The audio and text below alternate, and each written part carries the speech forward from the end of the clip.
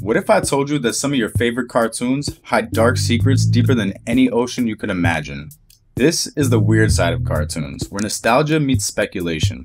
Today we're going to go over some of these theories or creepypastas, whatever you want to call it, try to see if any of these are true or if they're just outright lies. Now this is actually the second video I've done of these, so if you want to check out the first one, I'll link it somewhere. Dead Bart. Now, Dead Bart is a creepypasta about a lost episode regarding the character Bart from The Simpsons. Now, the story claims that the unseen footage of the series was actually given to the witness who found this by Matt Groening himself, who created The Simpsons. After he got this, he immediately got nervous about hearing about the mystery episode, and I'm going to go over the post by K.I. Simpson, which is supposedly the original creepypasta. Now, the author begins the story talking about how Fox has a weird way of counting Simpsons episodes, making them inconsistent.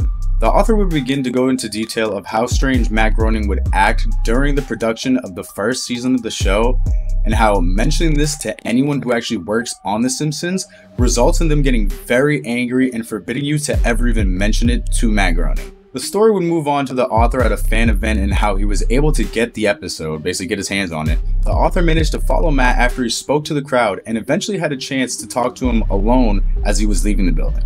He didn't seem too upset that the author had followed him, as he was expecting a typical encounter with an obsessed fan. Basically, he was just thinking this guy was obsessed with him, you know. Tons of people love The Simpsons, so I'm sure this guy gets approached all the time. Now, when the author mentioned the lost episode though, all color drained from Matt's face and he started to tremble.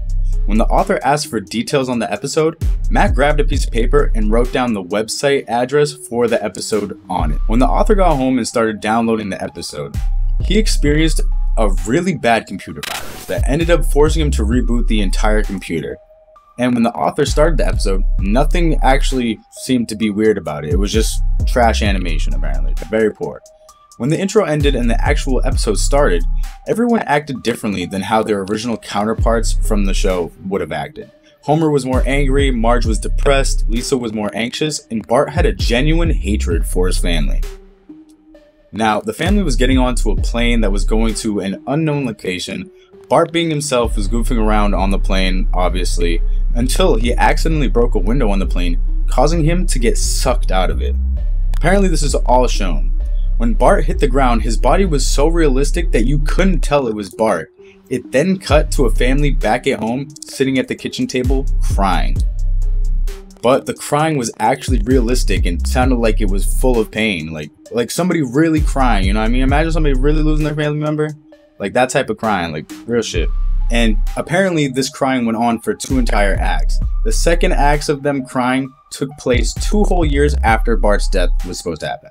The family was still sitting at the kitchen table, except there was no sight of Maggie or the pets. Shortly after, the family goes to visit Bart's grave, and when they get there, they actually discover that his carcass was never buried, but it was lying in front of his own gravestone instead. Still looking the same from when it fell out of the plane that first day. So, still realistic and super gory. The family starts crying again, but they eventually stop and just stare at Bart's body.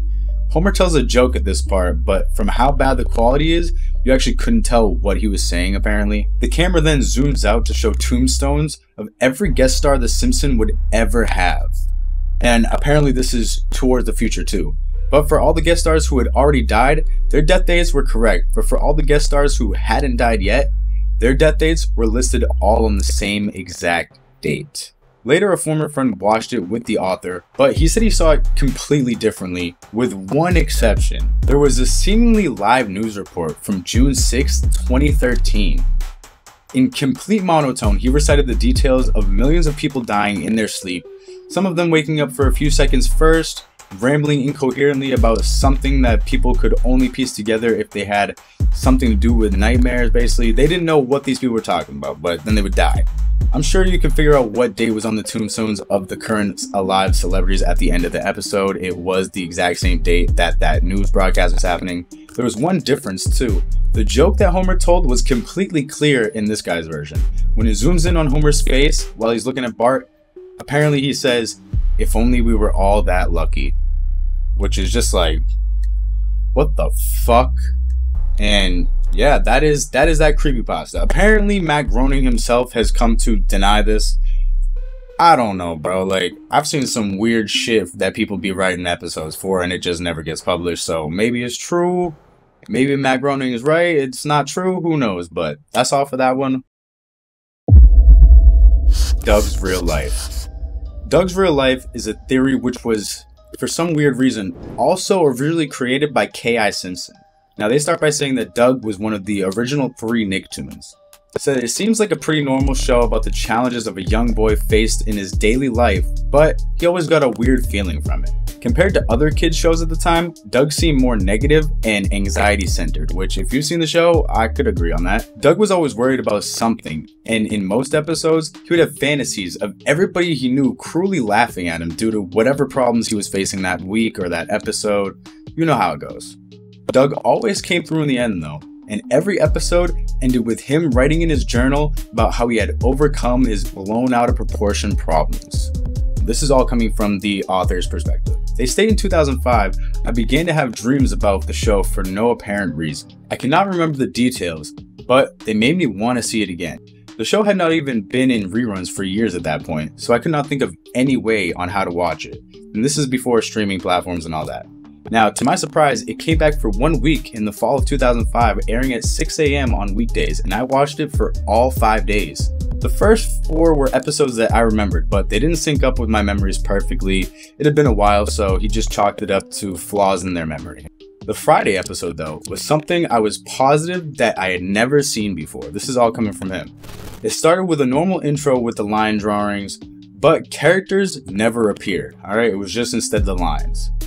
The lines continued as normal, reacting as if normal characters were there, even though we know they're not. Now, once the intro ended, it showed Doug in a dark room, writing in his journal. He was not narrating his writing like he usually did.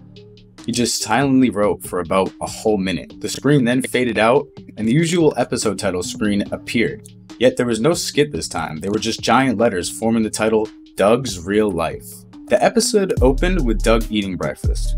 Now apparently he was giving a voiceover about how there was some big test he had neglected studying for, and his family was having just a normal conversation, and then the screen just started flashing. Now the flashes seemed to be showing something, but they didn't last long enough for the author to actually figure out what they were trying to reveal. Now Doug left his house and begins walking to school. During this stroll, he has one of his fantasies about his life being ruined. Mrs. Wingo announced that Doug had flunked the test, and the entire class starts laughing at him, their heads swirling around Doug. This went on for longer than most of the fantasies, and the laughter sounded way crueler than usual, almost like the last theory how it sounded way more real. When Doug got to school, the screen flashed again. This time, it stayed on the new image, or rather, the new animation style. Many objects had changed colors, mainly darker, and it resembled almost like a negative film. Now, Doug was walking through the school hallways, which was full of kids who had never been seen on the show before. These are just all new people. No one paid attention to him at all. Now, after he gets to his desk, the animation switched back to normal.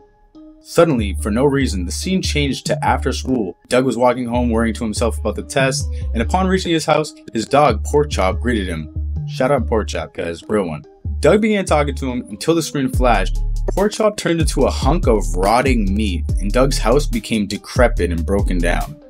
Doug went into his house and acted as if he was talking to someone, though it was completely deserted. After interacting with invisible people for a while, he sat down at an empty table, the screen flashed again, and Doug's family was there with him just eating dinner. Now, the phone rang and Doug's mom actually answered it. Doug instantly thought it was his teacher telling them about him flunking the test, since Doug had fantasies about his parents yelling at him for failing. In it, they grew to be gigantic, and their faces became twisted and dark red. You can probably picture this in your head. The screen flashed back to the empty house. Doug was crying and apologizing, but there was nobody else in the room, basically nobody's there. He went up to his bedroom, which was completely empty except for a book and a pencil. Doug picked up the book and starts writing. You know, he writes in a journal. But he narrated this time. I can't tell which one of them is real. Sheesh. It sounds to me like Doug is fucked up in the head, cause no bullshit. Like, yo, it sounds like you got some serious schizophrenia going on right there. Bro, honestly, if that's not real, that should be an episode. That would be fucking fire, yo. Oh my god. Like, that's like BoJack Horseman level of fucking writing, bro. That would be a crazy episode if that's true. Anyways, that one pretty depressing to be real, but we're moving on to the next one. Tom and Jerry, The Lost Cartoons. The 13 Tom and Jerry shorts, made by Czechoslovakian director Gene Deitch, are infamous for their poor quality and rather disturbing nature, featuring super bad sound effects and animations that gave the violence a way more realistic feel. Now, some have speculated that Deitch didn't like the concept behind Tom and Jerry and was pressured into making them, and wanted to make the people who watched his take on it feel bad for liking them. What many people don't know is that Deitch was originally signed on to make more than the 13 episodes that the public has access to. Desperate to get out of his contract, he made one more of Tom and Jerry shorts that few have ever seen. Alright, so this is his last one. It was called Tom's Basement. It opened up with Tom in a typical Tom and Jerry house. His owner was the fat, angry guy from the other Deitch shorts, and Tom's owner seemed even angrier than him in his other appearances. The first scene is him stomping on Tom's tail in a very realistic and painful looking way, because Tom was sleeping by the basement door, for basically no reason. The owner yells at Tom to never go down there, and Tom is clearly terrified and runs away to another room. Our view stays in the room by the basement door, and we see Jerry come out of a mouse hole. He looks truly grotesque, far more off-model than the other Deitch shorts. He even gets an evil look on his face and follows Tom into the next room. Now, the next few minutes are fairly formulaic. Jerry repeatedly manages to trick Tom into chasing him into the basement door a few times, but each time the owner catches Tom, he inflicts a painful looking injury on him, which stays with Tom even after the scenes end. After 3 beatings, Tom is bruised all over, bleeding in a couple places, and limping on a broken leg. Which, to be fair, isn't that crazy for Tom and Jerry? I mean, you see them, they're on crutches all the time. They're getting their ass whooped in Tom and Jerry. Like, they really beat each other's ass. But apparently with Deitch's rendition of it, it is a lot more gory and it looks way more realistic, is what they're trying to get at. After this, Tom starts to literally beg Jerry not to bother him anymore. But he's not really talking, he's crying and mumbling, and you can tell what he's doing by his body language. Jerry just laughs at him and pushes him back to the basement door. The owner catches Tom again and goes completely ballistic. The camera zooms in on his face, changes color and distorts as he yells at Tom in a much louder voice than any other sound in the whole cartoon. And it seemed like Jerry had finally decided to take pity on Tom. He picked up a knife that was lying around and stabs the owner in the leg. Really graphically, alright? Like, this shows everything apparently. Tom opens up the basement door and they carry the owner's body down the stairs.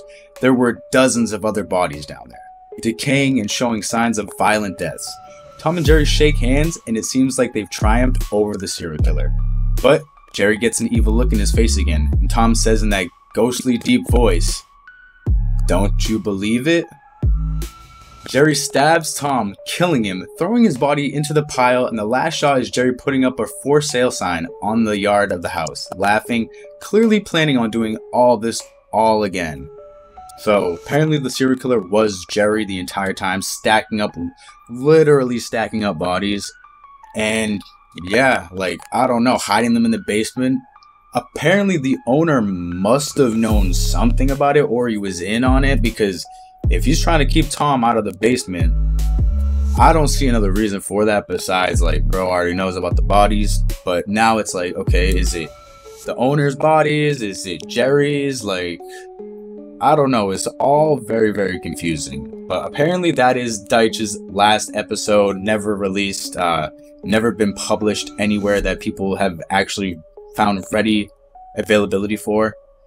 And if that's true, it's very fucked up. Now, possibly the weirdest part about this entire story is the person who originally created this theory is none other than K.I. Simpson, the exact same person who created the other two in this exact video. I didn't go off of like this guy's name or anything. It just so happened that the 3 weird subjects that I picked for this were all created by the exact same dude. And I don't know, like, K.I. Simpson, I get that's probably just like a fake name for publishing reasons or whatever, but like, bro, I need to figure out who the fuck this guy is. This guy's brain, like, if he just creates these theories by himself, you know what I mean? Like, you gotta have something wrong in your head, cuz no bullshit. Like, I don't know what to say. I think some fucked up shit sometimes, you feel me? But like, bro, I don't think I could ever come up with something like this intricate and that is like somewhat believable too. Like, I don't know. K.I. Simpson, I feel like somebody's got to investigate this dude. Maybe one day I'll have to just look into this person and see who the fuck it actually is. I probably will do another one of these videos just about cartoon theories or creepypastas, whatever you want to call it. So I'm gonna have to keep an eye out on the authors, because like, bro, this guy's name was popping up way too much for it to be a coincidence, you feel me? Like, I don't know, man. Correlation isn't causation, but at the same time, too much correlation, cuz, you know what I mean? It's a little sketchy. Anyways, if you like the video, like, subscribe, all that shit. Stay safe, stay dangerous.